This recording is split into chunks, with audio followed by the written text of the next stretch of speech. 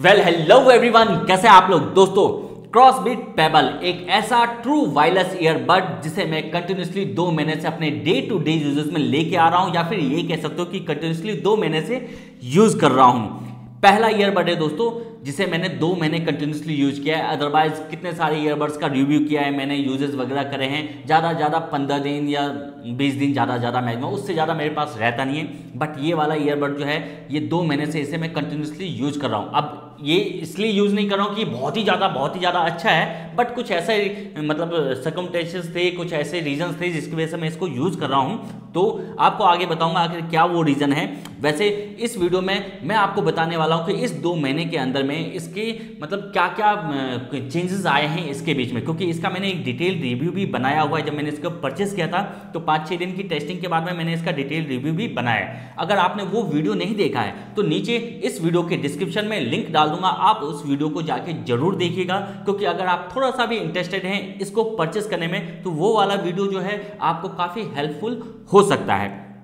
उस टाइम जो भी मैंने बातें बताई थी इस ईयरबड के बारे में और आज जो मैं बताने वाला हूँ उसमें ज़्यादा डिफरेंस नहीं है, लेकिन हाँ कुछ ना कुछ डिफरेंस आ चुके हैं, कुछ ना कुछ चेंजेस आए हैं। तो इस वीडियो में मैं आपको आगे बताऊंगा। तो ये एक लॉन्ग टर्म डिटेल रिव्यू कह सकते हो आप होने वाला है, तो बने रहिएगा मेरे साथ में। मेरा नाम है चंदन झा और आप इस वक्त देख रहे हैं झा टेक्नो। और पहली बार चैनल पर आए दोस्तों तो प्लीज़ चैनल को सब्सक्राइब जरूर कीजिएगा, क्योंकि चैनल सब्सक्राइब करने से इस चैनल को आगे ले जाने में मुझे काफ़ी ज़्यादा मदद मिलेगी।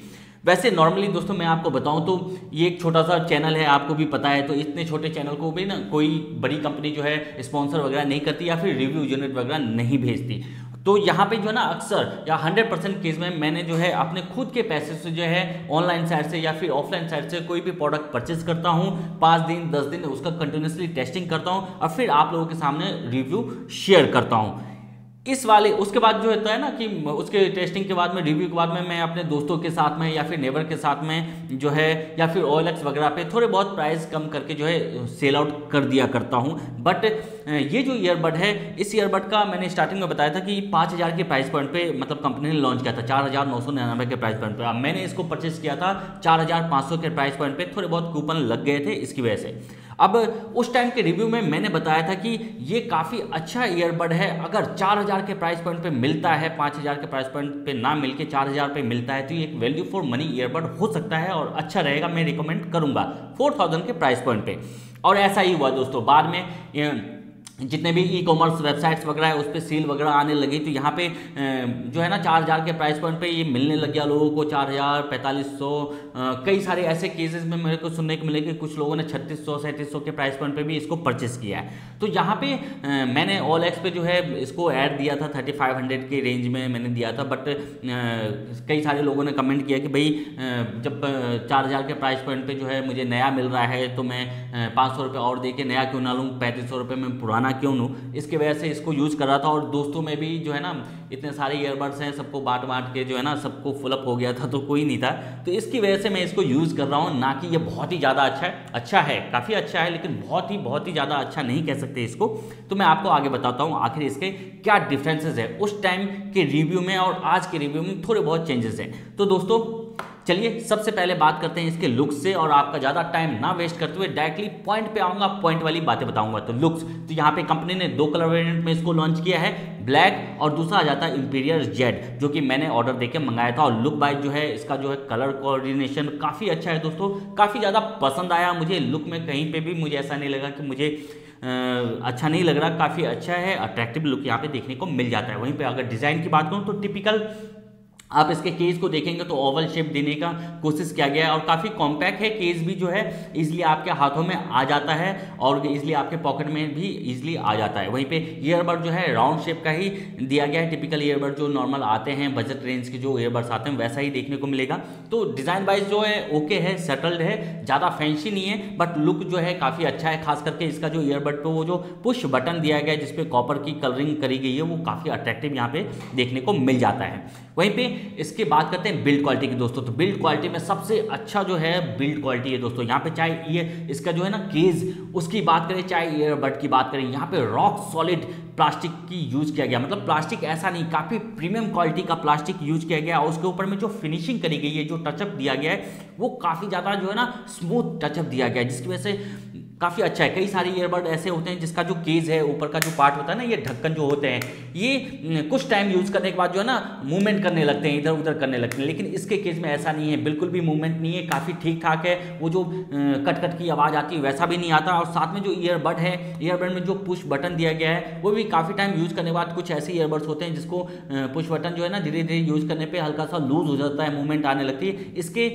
पुश बटन में ऐसा मूवमेंट देखने को नहीं मिला। तो यहाँ पे बिल्ड क्वालिटी वाकई में काफ़ी ज़्यादा अच्छा है। एक चीज़ को छोड़ के जो इसका ये हैंगिंग वाला जो है ना रोप लेदरेटी टाइप का जो यूज़ किया गया है, ये हल्का सा यहाँ से घिसना स्टार्ट हो चुका है और लग रहा है कि धीरे धीरे जो है ये ऊपर से निकल रहा है। तो ये बस एक ही जो है माइनर सा जो है इशू है, बाकी बिल्ड क्वालिटी काफ़ी अच्छी आ जाती है। अब बात करते हैं कंफर्ट के बारे में दोस्तों। तो कंफर्ट पहले भी काफ़ी अच्छा था, आज भी काफ़ी अच्छा ही है। आप इसको लॉन्ग टर्म में जो है यूज कर सकते हैं, 3 घंटे 4 घंटे कंटिन्यूसली आप यूज कर सकते हैं। मेरे केस में मुझे काफ़ी ज़्यादा कंफर्टेबल था। 3 ईयर टिप्स आते हैं सिलिकॉन के, आपके ईयर साइज़ के अकॉर्डिंगली आप सेट कर लीजिएगा, जो आपको फिट बैठे उसको यूज कीजिएगा। काफ़ी कंफर्टेबल है और काफ़ी लाइट वेट भी है। अब बात करते हैं दोस्तों इसके बैटरी डिपार्टमेंट की। तो बैटरी में मैंने आपको पहले भी बताया था कि यहाँ पे थोड़ी बहुत कन्फ्यूजन है। साइड पे जो है 700 mAh की बताई गई है, जबकि इसके यूज़र गाइड में 500 mAh की जो है चार्जिंग केस की बात करूँ, जो केस है उसकी बैटरी की बात कर रहा हूँ, तो 500 mAh यूज़र गाइड में है और वेबसाइट पे 700 mAh की है। तो ये कन्फ्यूज़न है। बट वहीं पे ईयरबड की बात करूँ तो ईयरबड में 50 mAh की बैटरी का यूज किया गया। और मेरे टेस्टिंग के अंदर में सिर्फ और सिर्फ इसका जो ईयरबड है वो पहले भी 4 घंटे 5 मिनट 10 मिनट का बैकअप इसने दिया था। 80% वॉल्यूम लेवल पे कंटिन्यूसली म्यूजिक सुनने में जो है इसने 4 घंटे 5 या 10 मिनट का इसने प्लेबैक टाइम दिया था और आज भी उतना ही दे रहा है। और तकरीबन जो है काफ़ी अच्छा जो है यहाँ पे परफॉर्मेंस मुझे मिल रहा है। वहीं पे चार्जिंग टाइम की बात करूँ तो यहाँ पे 1 घंटे 10 मिनट के आसपास जो है चार्जिंग टाइम ले लेता है पूरी तरह से चार्ज होने में। और साथ में आपको USB Type-C दिया गया, यानी कि फास्ट चार्जिंग को सपोर्ट करता है। बट हाँ, यहाँ पे वायरलेस चार्जिंग नहीं मिलता, इस बात का आपका ध्यान रखिएगा। और केस में पीछे एक साइड में 2 LED भी दिया गया है, तो इससे आपको पता चलेगा। एक LED जो है आपको बताएगा कि ईयरबड जो है वो आपका चार्ज हो रहा है कि नहीं। जब चार्ज हो रहा होता है तो रेड कलर में दोनों LED जलते रहते हैं कंटिन्यूसली। जैसे ही चार्ज खत्म होता है, बंद होता है आपका ईयरबड, तो ये भी बंद हो जाते हैं। वहीं पे चार्जिंग केस में लगाते हैं तो वो भी आपका ये दिखा देता है। तो यहाँ पे कन्फ्यूजन नहीं है, आपको पता चल जाएगा कि आपका ईयरबड फुल चार्ज हुआ है कि नहीं हुआ है। अब बात करते हैं दोस्तों इसका जो है ना वो माइक्रोफोन के बारे में। तो दोस्तों यहाँ पे सबसे पहला चेंजेस माइक्रोफोन में ही आ गया। मैंने स्टार्टिंग में आपको बताया था कि इसका माइक्रोफोन काफ़ी ठीक है, काफ़ी अच्छा है। यहाँ पे ये जो ईयरबड है इसको आप मोनो और स्टूडियो दोनों मोड में यूज कर सकते हैं, क्योंकि दोनों ईयरबड्स को जो है दोनों ईयरबड्स में आपको माइक्रोफोन का यूज किया गया है। आप एक चाहे तो एक यूज कीजिए, एक को रख सकते हैं, दूसरे को चाहे तो दूसरे को यूज कीजिए, एक को मतलब चेंजेस मोनो और स्टूडियो में कर सकते हैं। तो अब यहाँ पे जो है ना उस टाइम जब मैंने इसको कंटिन्यूसली 5 दिन टेस्टिंग करी गई थी तो उस टाइम में परफॉर्मेंस काफ़ी अच्छा था। यहाँ पे हो सकता है मे बी ऐसा सर्कमस्टेंसेस वगैरह थे कि मुझे कोई दिक्कत नहीं आई उस टाइम, इसलिए मैंने आपको बताया कि काफ़ी अच्छा ईयर जो इसका माइक्रोफोन की क्वालिटी है, परफॉर्मेंस जो है अच्छा है। बट अब इतने टाइम की यूजेस में और कंटिन्यूसली यूजेस में मुझे ऐसा लग रहा है कि यहाँ पे हल्का जो है ये थोड़ा बहुत कॉम्प्रोमाइज़ कर रहा है इसका माइक्रोफोन। यहाँ पे देखिए नॉइजेस तो पहले भी थे, स्टार्टिंग में डिटेल रिव्यू में भी मैंने आपको बताया था और आज भी मैं आपको बता रहा हूँ कि नॉइजेस इसमें है।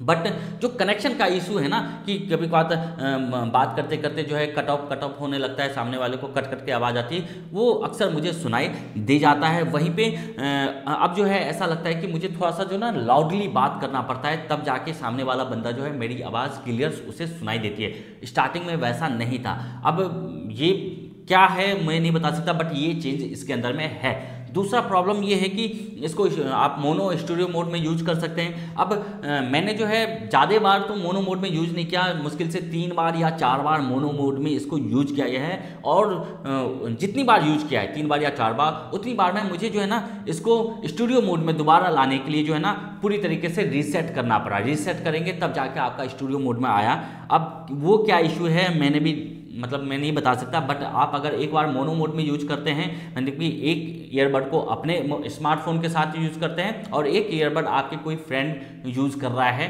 तो उस केस में जब आप उससे लेते हैं और आप खुद के स्मार्टफोन में दोनों को यूज करना चाहते हैं तो आपको जो है ना रीसेट करना पड़ेगा पहले, उसके बाद में आप कनेक्ट करेंगे तो कनेक्ट होता है। ऐसा 3 बार 4 बार जो है ऐसा ही हुआ। तो यहाँ पे पहला दूसरा आ जाते हैं इसके कनेक्टिविटी के। तो यहाँ पे कनेक्टिविटी में दोस्तों 5.0 का यूज किया गया है ब्लूटूथ, और रेंज जो है वैसा ही है, पहले भी जो है तकरीबन 10 मीटर तक का रेंज प्रोवाइड करा रहा था डिस्टर्बेंस के साथ में, अगर आपके ईयरफोन और आपका जो है स्मार्टफोन के बीच में कोई डिस्टर्बेंस है तो, और आज भी ऐसा ही है, मतलब कनेक्टिविटी काफ़ी अच्छी है, यहाँ पर कोई दिक्कत यहाँ पर नहीं हो रहा है। बट वही वाली बात है, थोड़ा बहुत दिक्कत करता है। अब एक चीज़ और आपको बताना चाहूँगा कि कभी कभार ऐसा फील हुआ, क्योंकि आप जानते हैं कि रिव्यू वगैरह करता हूँ तो मैं अक्सर लॉन्ग टाइम तक जो है ना सुनता रहता हूँ म्यूज़िक वगैरह, तो अक्सर क्या होता है कि रात के वक्त में मैं कानों में लगा के जो है मूवी वगैरह देखता हूँ ताकि बैटरी वगैरह जो है उसकी टेस्टिंग कर सकूँ। तो कई बार ऐसा लगा है मुझे कि ऑटोमेटिकली जो है ना एक ईयरबड डिस्कनेक्ट हो गया, एक चल रहा है आपका, और थोड़ा बहुत सर्वर मूवमेंट वगैरह किया तो फिर कुछ टाइम के बाद में जो है वो फिर से आपका ऑटोमेटिकली कनेक्ट भी हो गया। ऐसा तकरीबन अभी तक 2 महीने के पीरियड में जो है ना तकरीबन 13-14 टाइम हो चुका है, ऐसा 13-14 बार हो चुका है कि भाई अपने आप ही एक डिस्कनेक्ट हो गया, एक चल रहा है आपका, और फिर 1-2 मिनट के बाद में फिर से ऑटोमेटिकली अपने आप दोनों जो है वो जो है कनेक्ट हो गया, दोनों प्रॉपर काम करने लगे। तो ऐसा हुआ है मेरे साथ, तो मैंने सोचा आपको बता दूं। अब बात करते हैं दोस्तों इसके कंट्रोल्स का। तो कंट्रोल्स आज भी बहुत ही बेहतर काम कर रहे हैं, पहले भी काफ़ी अच्छी तरीके से काम कर रहे हैं और काफ़ी रिस्पॉन्सिव है यहाँ पे। अब मेन जो टॉपिक है वो ऑडियो पे आ जाते हैं कि ऑडियो कैसा है। तो यहाँ पे दोस्तों देखिए, ऑडियो में यहाँ पे मैंने अपने डिटेल रिव्यू में बताया था कि इसको मैंने 8.5 स्टार दिए थे 10 में से, यानी कि ऑडियो बहुत ही ज़्यादा अच्छा है। यहाँ पे 6 mm का जो है ग्रिफिन ड्राइवर का यूज किया गया है, और उस टाइम मैंने आपको बताया था कि ये काफ़ी लाउड ईयरबड है दोस्तों, यानी कि अगर आप इसको हायर वॉल्यूम पे सुनना चाहते हैं तो ये आप कंटिन्यूसली ज़्यादा टाइम तक यानी कि नहीं सुनते, 1 घंटा सुनना चाहते हैं हायर वॉल्यूम पे तो नहीं सुन सकते, क्योंकि काफ़ी ज़्यादा लाउड है। और 80% वॉल्यूम लेवल जो है काफ़ी सफिशेंट है, काफ़ी अच्छा है। मैंने 80% पे ही इसको जो है वो टेस्टिंग करा था। तो यहाँ पे अब जो है मुझे ऐसा लगता है कि थोड़ा बहुत इसको जो है ना बर्न इन करना पड़ेगा, यानी कि अब जो है मैं 100% वॉल्यूम लेवल पे मुझे ऐसा लग रहा है कि मैं कंटिन्यूसली 1 घंटा भी इसको सुन सकता हूँ। तो थोड़ा सा लगता है कि बर्न इन जो है होने के बाद में इसका जो वॉल्यूम लेवल है या फिर ऑडियो जो है वो इन्हेंस हुई है, थोड़ा सा सॉफ्ट हुआ है आपका।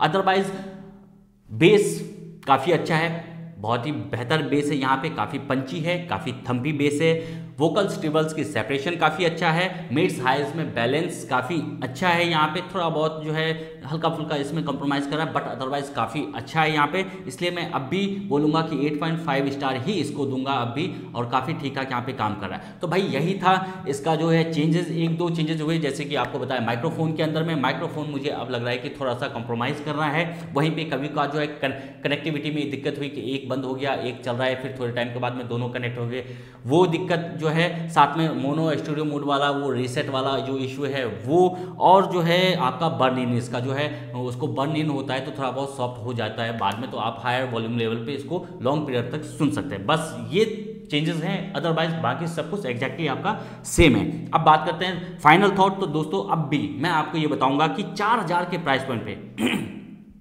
4000 के प्राइस पॉइंट पे अब भी वैल्यू फॉर मनी है, अगर आप 1-2 ऑप्शन को छोड़ दें, क्योंकि मार्केट में आजकल शायद 4000 में जो है आपको वायरलेस चार्जिंग का भी ऑप्शन मिल जाता है टच कंट्रोल के साथ में, और लो लेटेंसी वाला जो है मोड वो भी मिल जाता है इसमें। हाँ, लो लेटेंसी यहाँ पे जो है ना गेमिंग में आपको पता चलेगा, थोड़ा बहुत जो है आपको जो है ना लेटेंसी का पता चलेगा कि ऑडियो वीडियो का सिंक्रोनाइजेशन में हल्का फुल्का जो है वो डिले मिल जाता है यहाँ पे। तो यहाँ पे अगर आपको वायरलेस चार्जिंग में इंटरेस्टेड नहीं है तो ये काफ़ी अच्छा और वैल्यू फॉर मनी प्रोडक्ट हो सकता है। अगर आपको वायरलेस चार्जिंग में इंटरेस्टेड नहीं है तो यहाँ पे यही था इसका जो है लॉन्ग टर्म रिव्यू। दोस्तों उम्मीद करता हूँ वीडियो आपको पसंद आया हो, अगर वीडियो पसंद आए तो प्लीज़ वीडियो को लाइक कीजिएगा, दोस्तों के साथ शेयर कीजिएगा, चैनल को सब्सक्राइब कीजिएगा। दोबारा मुलाकात होगी इसी टाइप के किसी वीडियो में, तब तक के लिए thank you, take care and bye bye.